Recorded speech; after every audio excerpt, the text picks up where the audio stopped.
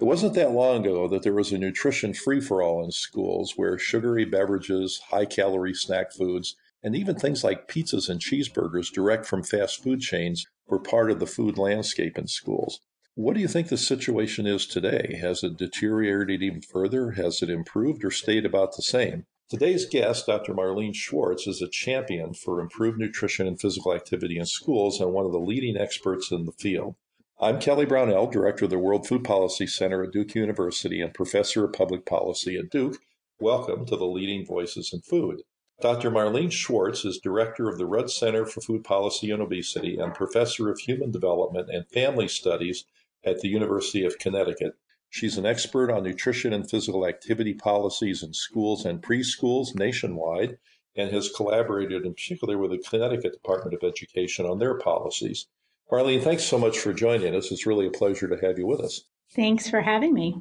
Let me ask about the food landscape in schools. When people generally think of this, they think of school breakfast, school lunch, but there's actually a lot more to the picture of food in schools than just this. And you've talked about this a lot. Can you help explain? Sure. So the school meals are definitely the most visible aspect of school food. And when I first got into this work, I thought that was pretty much all there was. But once you go into the school, what you realize is that food is available from a lot of different sources. In the cafeteria, there is often food sold outside of the meal program that's called competitive foods. So those are snacks or other beverages. High schools often have school stores where they can sell a whole variety of snacks and beverages. Schools also have vending machines that sell food. And then there are fundraisers that are often done during the school day where children can buy food. And then in addition to all the food that's sold, there's food that's simply given out in schools quite commonly, particularly at the elementary school level. There is a lot of food available during parties, birthday parties, holiday parties, as well as teachers who use food as a reward in the classroom. So once you go in and try to start changing school food, you realize that there are many, many different places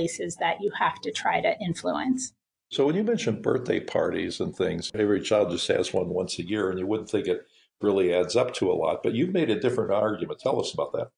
Well, I think that, yes, parents think, well, my child only has one birthday a year, but of course your child is one out of 25 children in the classroom. And so my argument was really that you have to look at what's happening in the classroom overall over the course of a year. And I actually made a slide that showed all of the different holidays, all of the birthday parties that take place during the year, so that people could really see that when you started to count, there were parties happening pretty much every single week in elementary schools. So returning to school meals and the competitive foods and things served a la carte and things in vending machines, how in the heck did things get to be this way? I mean, were there federal, state, or local policies that permitted or even encouraged this? Were people making money? What made this happen?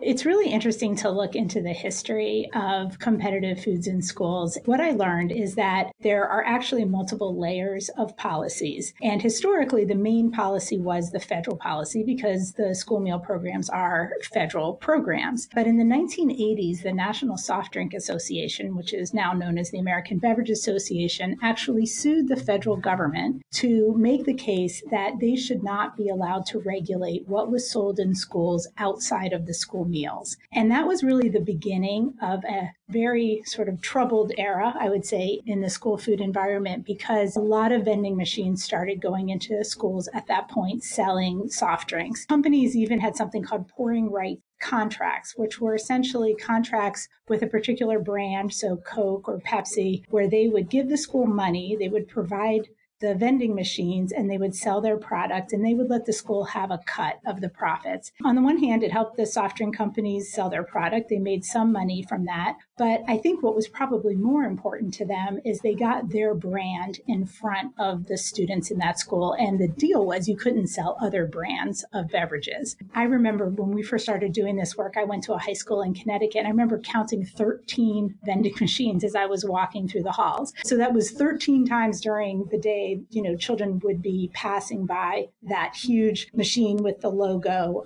for that beverage company. There were really limited regulations during that era of what could be sold outside of the school meals. There was something called foods of minimal nutritional value, which was a pretty short list of things you couldn't sell. So it was things like cotton candy and lollipops. And there were also rules about not selling unhealthy foods for 30 minutes before the lunch period or 30 minutes after the lunch period. So you had a situation where sometimes there would be a vending machine in the hallway and they would unplug it, for 30 minutes before lunch and then 30 minutes after lunch. But people could go plug in the machine, buy their soda, and then unplug it again. Those are the sorts of stories that you would hear. So the good news is that things started changing in the early 2000s. People started to realize that it had gotten out of control, and states started passing regulations to get rid of some of these unhealthy competitive foods. And at the time, there really wasn't much promise of making a change at the federal level. So you had states that were progressive passing laws that you couldn't sell soda or you couldn't sell certain unhealthy snacks in the schools. And then something interesting happened in 2006, which was the federal regulation was updated,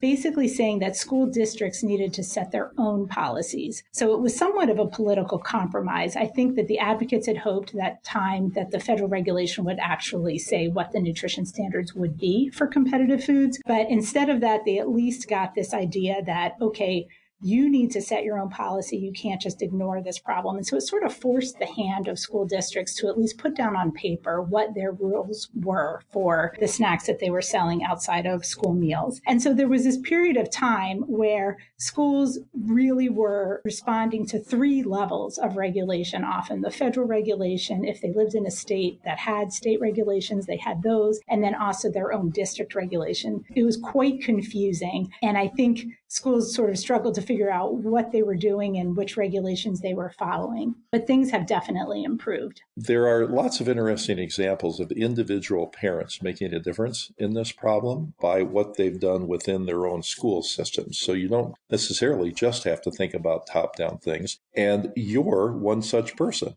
And I remember that as a parent, when you had children in the Connecticut schools, that you made a big difference in the way the school system looked at things. So I'd love to hear just a little bit about how you approached that. What was the situation when you began working on it, and then what happened?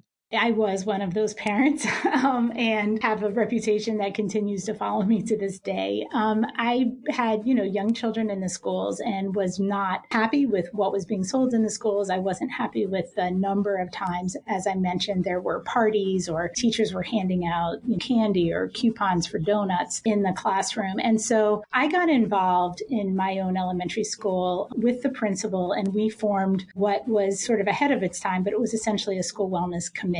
And we invited the school nurse, the PE teacher, some other parents joined, and we really tried to think about what could we do in our own school to make changes. And given that, my training as a researcher taught me that you want to collect data, you want to keep track of what changes are occurring, we began with a survey of parents in my school district that the district helped orchestrate. And I was able to document that parents overall really didn't want these unhealthy foods in schools. They didn't really like the snacks being sold in the elementary schools. They didn't like teachers handing out candy. And so I was able to then go back to the Board of Education with the data and convince them that we should have a stronger policy in our district. Now, I will say that it turned out there was mixed feelings about it. Even though the majority of parents felt that way, there certainly were parents that didn't feel that way. And I got a lot of really great research ideas from going to different PTO meetings, presenting the research on this topic, and really hearing the way parents talk about it. And one of the things I learned pretty early on is that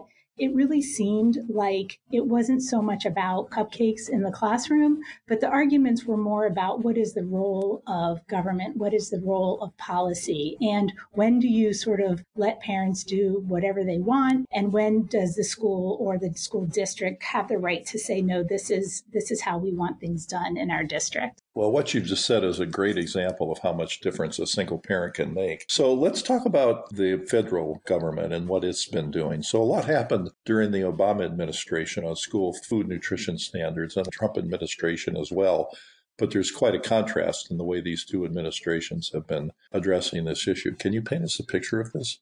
The Obama administration, I think of it now as the golden age of improvements in school food. You had a situation where, as I mentioned, you had states passing policies. The federal government didn't do too much other than require these local policies. But because of all of that, it became evident that change really could happen. So you had whole states that got rid of all of the sugary drinks in schools, like Connecticut. In 2006, K through 12, no sugary drinks could be sold in any of our schools. And essentially, we proved as a state that this change could happen, that there wasn't a disaster. People didn't lose so much money, that it was a huge problem. And so all of the arguments that have been made as to why you couldn't make these changes were kind of shown to be false, because we were able to demonstrate that it could be done. I think those stories started accumulating. And then, of course, Michelle Obama was a tremendous champion for children's health, for nutrition. And a piece of legislation called the Healthy, Hunger-Free Kids Act of 2010 went through, and I think completely transformed the school food environment. So that act did lots of things that really hadn't been done before. First of all,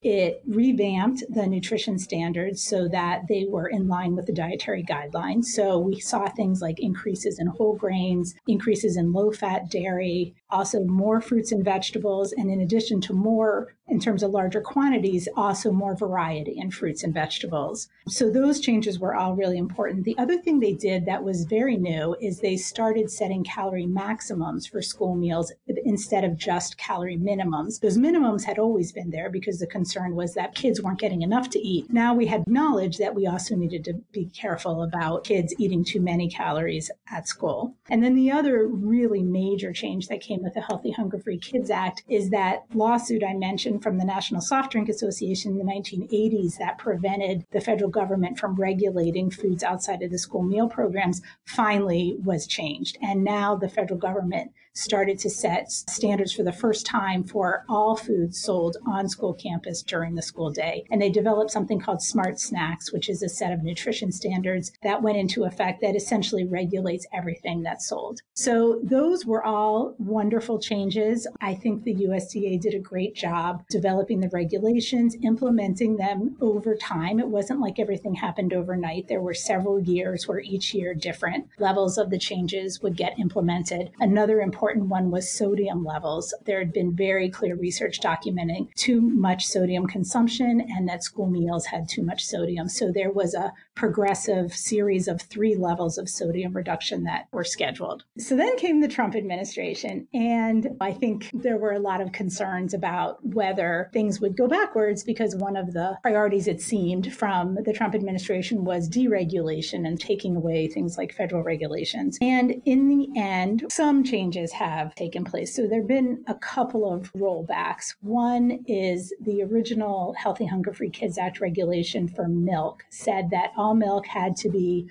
1% or fat-free, and there could be flavored milk, but it had to be fat-free flavored milk. And the reason was because that was a way to keep the calories below a certain level. So one of the rollbacks was saying, no, you can have 1% flavored milk. So that was a change. Another had to do with whole grains. The regulation that had been implemented over time was that items needed to be what they call whole grain rich. And whole grain rich means more than 50% of the grains in the product are whole grains. And originally 50% of your grains had to be whole grain rich. And then it went up to 100% had to be whole grain rich. And essentially, Sonny Perdue about a year ago rolled that back so that only 50% need to be whole grain rich. So that was a step backwards. But I would say probably the biggest problem were the sodium changes. So as I said, there was this progression that had been scheduled pretty slowly to allow the industry time to reformulate to decrease the amount of sodium in schools. And essentially, Sonny Perdue announced last year that they were going to get rid of that third most progressive level, and they were going to give more time to reach the second level. So it rolled back and then essentially stopped the progression in terms of improving the amount of sodium in schools. So where do you think the most important advances in policy will be? I think that it goes up and down, if that makes sense. I think that things begin at the local level because you have districts that really get out in front and have community that, sort of taken this on as a priority. And then I think when you have districts showing that something can be done, it's more likely to happen at the state level. And then when things are done at the state level, oftentimes when you have a handful of states around the country that have demonstrated that something could be done, it's much easier for the federal government to make the changes. So if you're in a progressive state, the changes come earlier because they are at those local and state levels. If you're in a less progressive state that doesn't tend to be out front on these issues, you really have to wait for the federal government to step in. That's what we've seen. And I wouldn't be surprised if it continued with that pattern. So what do you think are the top priorities for what can be done in schools as we look forward? The nutrition standards where they are, those rollbacks notwithstanding, I think are great. And I think it would be fine to keep them where they are now. I don't necessarily think that there need to be big changes there. What I think is more important now is to work on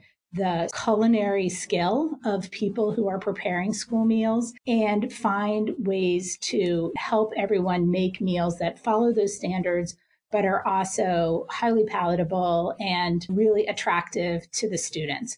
Overall, there have been a lot of success stories in terms of students liking the new school meals. I mean, we collected data in New Haven and documented very clearly that there had been no increase in plate waste, that children were eating the meals, they were eating more fruit than they were eating before. And I think that's the story in a lot of the cities, and particularly districts that have 100% free lunch, so universal free meals. Those are the students who are used to eating school meals. They've been eating school meals since they came into schools. It's free, it's available for everyone, and that, I think, is often where you're going to see the most success. I think what's harder are the school districts that have a smaller proportion of students who qualify for free meals, and therefore their rates of participation tend to be lower. They're faced with more challenges because they don't have the volume of participation that financially helps them invest in, let's say, new equipment or staff or training. And so they're the ones that I think have been struggling. And so I would love to see efforts to really help those districts learn from the districts that have seen a lot of success and kind of get the training, get the equipment to really be able to provide meals that all of the students are going to want to eat. Well, Marlene, you've been doing cutting-edge work on this topic for many years, and it really shows. There have been big changes around the country, and you and folks who have worked hard on this issue like you are responsible for that. So thank you so much for your work and for joining us today. Thank you so much. Our guest today has been Dr. Marlene Schwartz, professor and director of the Rudd Center for Food Policy and Obesity at the University of Connecticut. And thank you for listening. If you would like to subscribe to the Leading Voices in Food series, you may do so at Google Play, Stitcher, Radio Public, or Apple Podcasts, or by visiting our website at the Duke World Food Policy Center. This is Kelly Brownell.